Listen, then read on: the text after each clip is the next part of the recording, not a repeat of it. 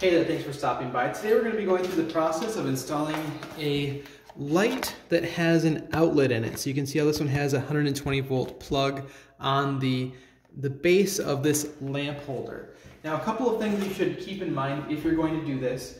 The light that you're going to convert should be one that has power all the time. So this light happens to be only turned on and off by this pull chain. And what that means is that there's always power to this light. Now, if you had a switch over on the wall somewhere, when you turn that switch off, you would also lose power to this outlet as it is connected in the same way that the actual light is. Now, obviously, you can still use one if you want to, but when you turn off the switch, it will kill power. Now, the other thing to keep in mind is that you need to make sure that if you're in an unfinished space, which oftentimes these lights are in unfinished spaces, that you have ground fault protection for like in a basement like what we're in right now. So we'll need to feed this from a ground fault breaker in order for it to be absolutely safe and compliant with code. So those things, keep those things in mind. And now I'm going to show you the process of just removing this lamp holder and putting this one in with an outlet. So I'm going to go ahead and turn the light on for now, and then I'm going to go shut off the breaker to make sure that I turn off the correct one. And it looks like we got the right one. And with that off now, we'll remove the existing bulb and then pull out the screws.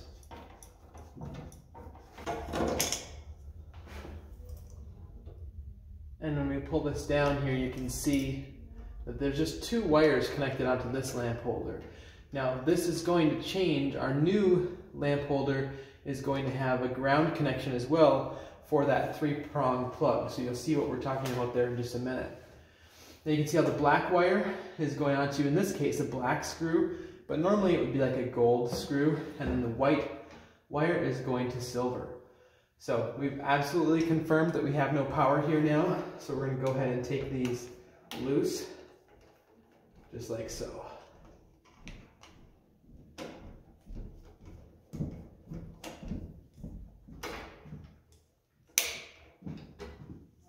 And there we have our old lamp holder. We'll set that off to the side.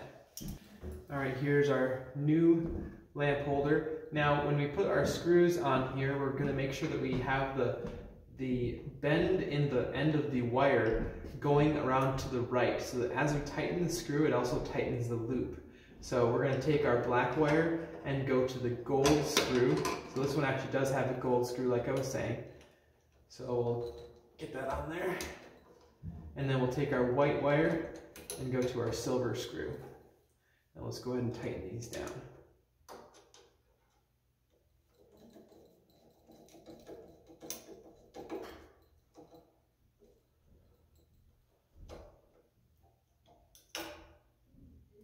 Let's get them good and snug, but we want to be careful not to break the actual terminals that they are connected to.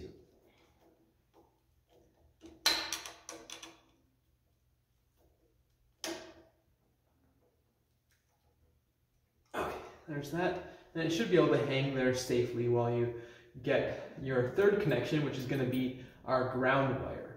So if when you pulled your lamp holder down, you actually had more wires than this coming in, and you had 2 white wires and 2 black wires that were tied together, then a lot of times you'd have a pigtail coming from the 2 black wires to the screw here on the base of the lamp, or hopefully not, but sometimes you'll see 2 wires connected on the same screw. That's not really optimal. You want to tie those wires up together up in here, and then run a second black wire or a pigtail black wire and white wire up to these terminals here.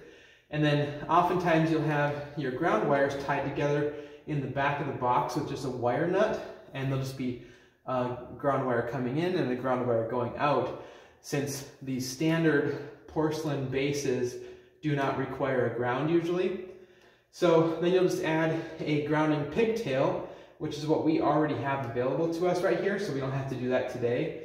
But that's how you would do it if you had those additional wires. So we're going to go ahead and bend a loop on this ground wire, just like so.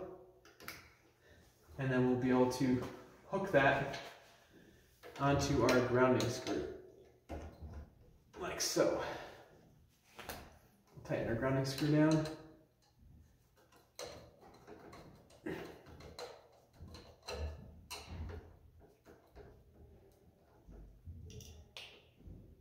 All right, that's there.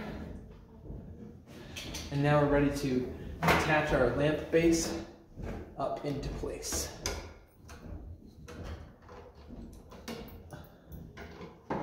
Now you can see on this particular lamp base, they actually give us a grounding tab here.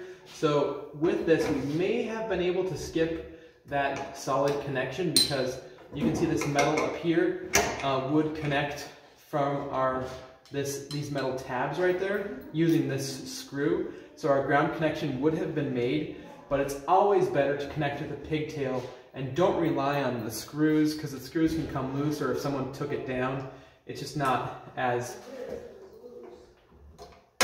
guaranteed to be a good solid connection, if that makes sense. And we would actually have to use this inner tab here on this connecting point to connect into that metal piece. And I'm actually just going to use the one that's already pre-punched out. So I'm actually threading my screw into the plastic of the box anyway, so there will not be any continuity through that way. We'll be relying on the pigtail for our ground connection. So I'll get this up and in place here, and then we'll give it a test. We got our screws tightened up. Now we'll go ahead and install a bulb, and then I'll go and turn the breaker on. We'll give this a pull, and sure enough, we have power. So that part of it was successful. We'll test the receptacle just real quick. And when we plug this in here, our green light comes on, so we do have power at that receptacle.